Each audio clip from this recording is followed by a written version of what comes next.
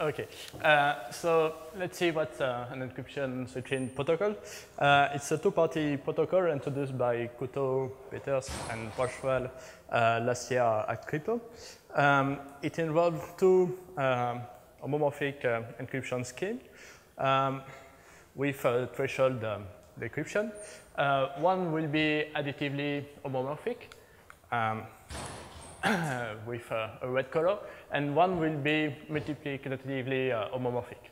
And we want to have protocols for switching from an encryption of M with the additive protocol to an encryption of the same M for the multiplicative homomorphic encryption scheme. So this switch protocol will be a two-party protocol, and we want to have the reverse protocol from the multiplicative encryption to the additive encryption. So for all the talk, the red box will designate an additive homomorphic encryption of M, and the blue box a multiplicative one. So these kind of encryption switching protocols gives naturally rise to secure two-party computation protocol. Let's see that with an artificial example. We have that function where A is the secret input of Alice and B the secret input of Bob. So Alice and Bob starts to encrypt the secret using the additive encryption scheme and send the encryption of A and B to each other. And then both Alice and Bob can compute an additive expression of A plus B and A minus B. And then they use the switch protocols from the additive encryption to the multiplicative one. And then both can compute, each on their side, the encryption to the power U and V by the traditional exponentiation algorithm. And then since we want that function with a plus, we have to switch back to the additive protocol. And then both can compute the encrypted result and then decrypt it with two-party decryption to get the result. So here we have a constant number of ones with respect to the exponent U and V, and a log of U and log of V operation to compute that power. So with this kind of, this is an artificial example, but this gives you an idea on which kind of function encryption switching protocols are efficient both in terms of number of rounds and computation for two-party computation. So let's see in more details the original construction of Couto at ALI. For the instantiation, they use the Payet encryption scheme for the additive homomorphic scheme, which is defined over Z over NZ, where N is an RSA integer. And they use Elgamal for the multiplicative scheme. So the main technical problem is that Elgamal is traditionally defined for the square of Z over PZ. You can define it for the symbol of the set of elements of Jacobi symbol 1 in Z over NZ, but in order to extend it to the whole group, they have to design a clever solution in order to not lead the factorization of N, and this gives a complex threshold description for Elgamal, and this results in a large number of rounds. And it seems that it makes a generic approach for designing such protocol impossible. So our alternative is to use a scheme that we designed with Fabien Laguillaume 2 years ago at CTUSA instead of the Payet scheme. So this CL scheme has a message space which is z over pz, where p is a prime. So we use that, and for the multi-character scheme, we stick with L-gamal. So we only have to extend L-gamal over the whole group, z over pz, which is a lot more simple than the case of z over nz. This gives rise to a natural threshold description and reduces the number of rounds of the original construction. And by looking, inspiring by the construction of Couteau at Ali, this gives rise to a simple generic construction. So we'll see in more details that construction.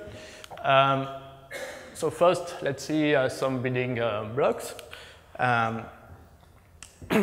So first, we use a linearly homomorphic encryption scheme. Use that previously, but let's see that in more details. So it's a public encryption scheme, and we suppose that the set of plaintext is a ring. And if we have an encryption of M and M prime, we have a public function that takes does encryption and the public key and gives an encryption of the sum of M and M prime. And we also have an operation, a scalar, sort of scalar multiplication. There's a typo, it should be an A here, that takes as input the public key, the encryption of M and A, and gives an encryption of A times M, where A is a plaintext. So example of linearly homomorphic encryption scheme are the Goldwasser-Michaeli scheme, which takes which has text space z over 2z, by the scheme that we saw, and the scheme with Fabian-Guillaume that takes z over pz, where p is a prime. There are many others. That's the one that I will use here. We also want to have a two-party decryption for our scheme, our encryption scheme. So this is a special case of threshold crypto system. We only have two-party here. So to fix the notation, SKA will be the share of the secret key of Alice, SKB the share of Bob. We do encryption as usual, and for our generic encryption, we suppose that the decryption protocol is in a single round. That means that Alice has an encryption of M, combine it with a share of the secret keys, do some computation, and sends the result to Bob, and Bob finish the computation with his share and output M. There is no other round. And this is critical to prove the security of the generic construction, that there is only a single round. Another building blocks that we use is protocol for multiplication for linear encryption, an iterative protocol. So we can see this protocol in many works on MPC with linear encryption. For example, in a paper of Command, Davgard, and Nielsen. So Alice and Bob start with encryption of X and Y, additive encryption, and they want to compute an additive encryption of the product of X and Y. So Alice starts to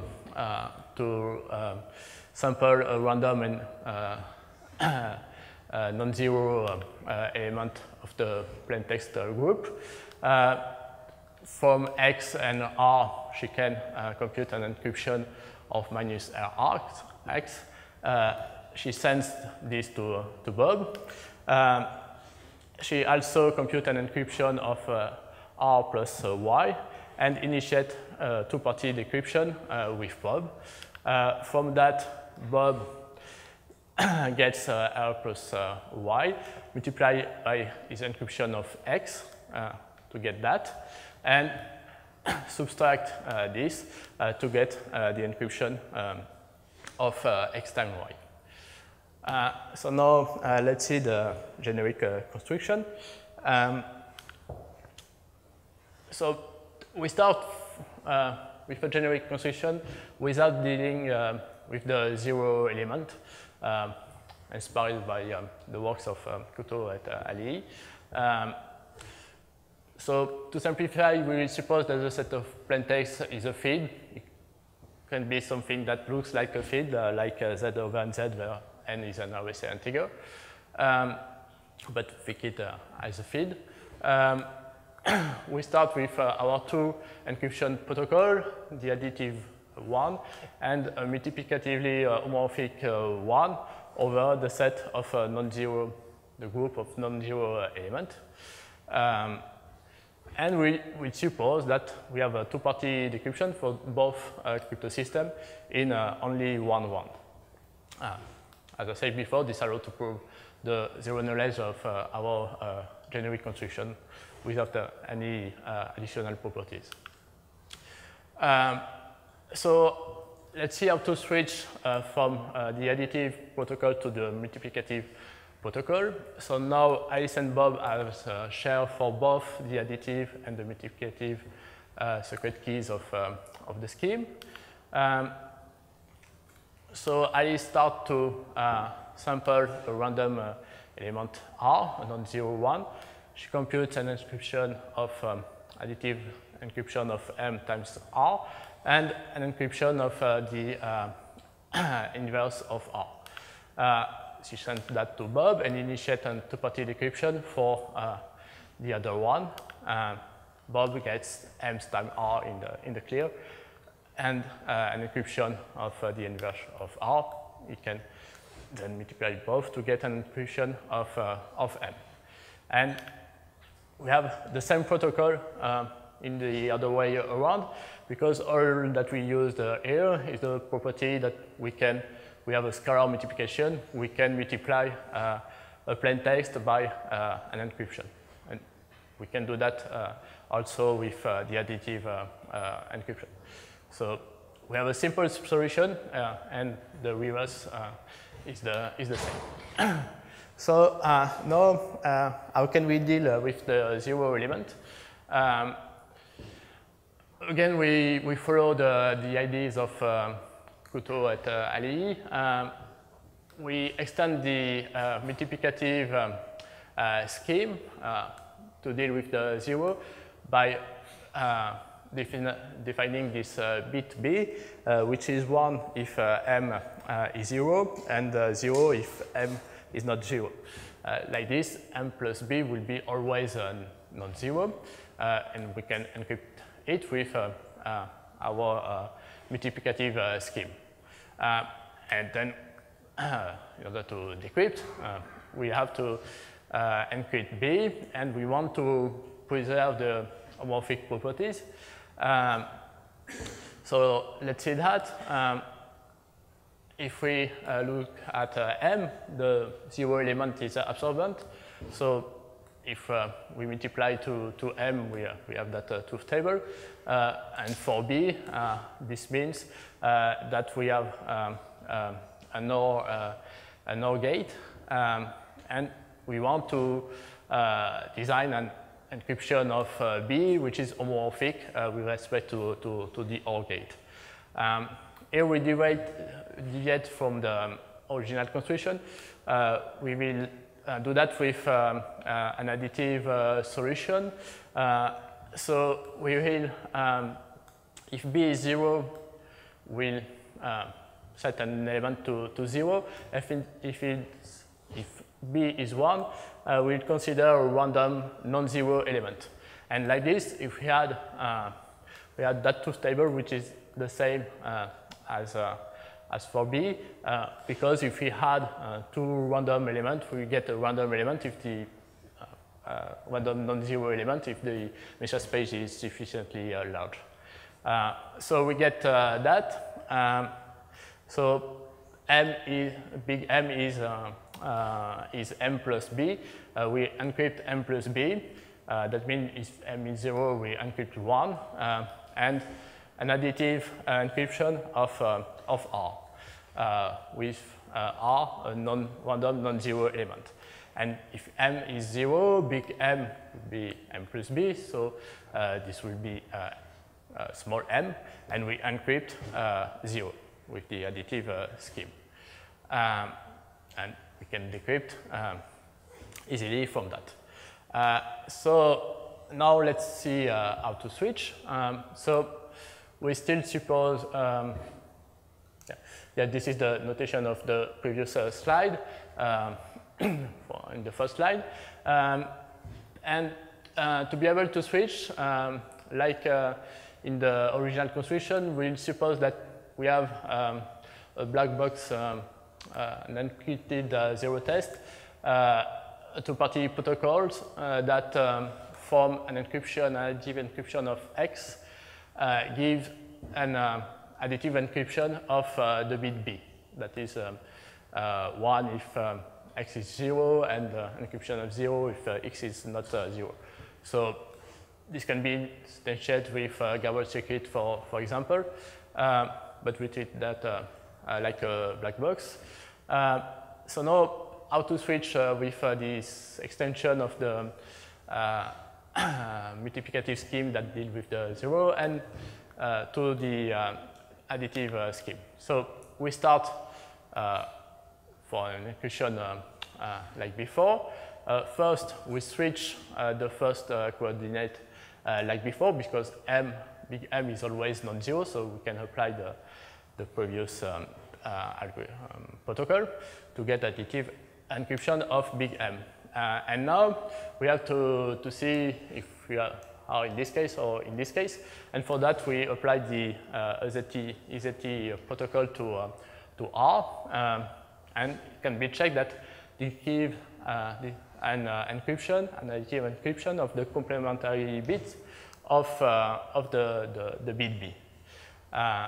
Now we apply our protocol that compute multiplication from two additive encryption, and we get an encryption, additive encryption of bar B times M, and from the formula here, can be checked that this is the additive encryption of M. So this gives our protocol to switch from the multiplicative side to the additive side, and the reverse way is more like the same. We use an EZT protocol, and then it's more simple. We don't need to do a multiplication. So the reverse side is a bit more simple. So now let's look at our instantiation. So now our message space will be Z over PZ. So as I said before, for the additive protocol, we use the CL scheme. That scheme is an algorithmal type crypto system, and it's defined over a class group of quadratic order. And in this case, there will be an order of discriminant minus p to the third. And in this class group, we have the property that there is a subgroup of order p where the discrete logarithm problem is very easy, just a few operations to solve it.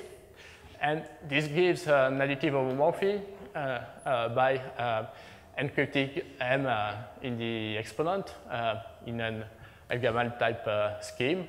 By decrypting algorithmal, we get f to the power m, and this f is a generator of the subgroup where the DL is easy, so we get m.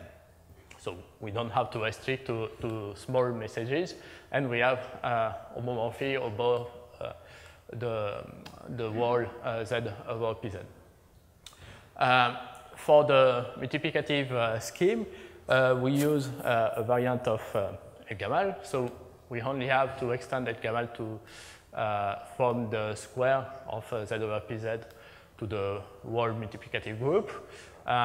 This can be done like this. we consider a Sophie-Germain prime. In that setting, -1 is not a square. Here we have the Legendre symbol of M, and times M, it would be always a square. So this gives M if M is a square, and minus M if M is a non-square. And we also encode the Legendre symbol like this, with a bit which is 0 for square and 1 for non-square. And we only have to encrypt that bit to be homomorphic over Z over 2Z, and we can do that with the Goldwasser-Michaeli scheme. So we have the Gamal part here, and here the Goldwasser-Michaeli encryption of the bit LM. So that's it for the two scheme. Let's see our result. So first we will look at that. We will compare our one complexity with the original solution. So first for the switching protocol without 0, for the additive to the multiplicative, we have the same number of rounds because this is exactly the same solution. But in the reverse part, we have this is the same protocol as before, so only 2 rounds. But for the original solution, there was that complex Gamal decryption step that led to more rounds. And for the full homomorphic, the full ESP protocol that deals with the 0, for the first line, again, this is the same solution, so we have the same number of rounds. And for the second line, we have again 4 rounds of gain from that, and the other one comes from the fact that we encrypt additively the extra bit. So now if we look at the bit complexity, so there is 2 versions. One is with the CL scheme that relies on DDH, and the other one is a variant with less standard security assumption. And we can see that we are more or less from the same magnitude there as the original solution. This comes from the fact that the CL scheme handles more bits. We have more group elements than in the Payet scheme, especially in this case where P is very large. So to conclude, there are other things in the paper. So the CL scheme uses a group of unknown order, so there are some technicalities for sharing the keys. So we improve the key generation by sampling with discrete Gaussian instead of uniform. This reduces the number of the number of bits of the keys. Here we have a solution that is secure in the honest but curious model, but it's possible to enhance it against active adversary by adding zero knowledge proof. And now for the open problem, there is still room for improvement. We saw that there is this external EZT protocol, so it would be interesting to find a more other method to deal with the 0 element. And of course, we have a generic construction. It would be interesting to find other instances, for example, based on lattices. So this is more or less easy for the additive homomorphic scheme, but less for the multiplicative one. So that's it. Thanks for your attention.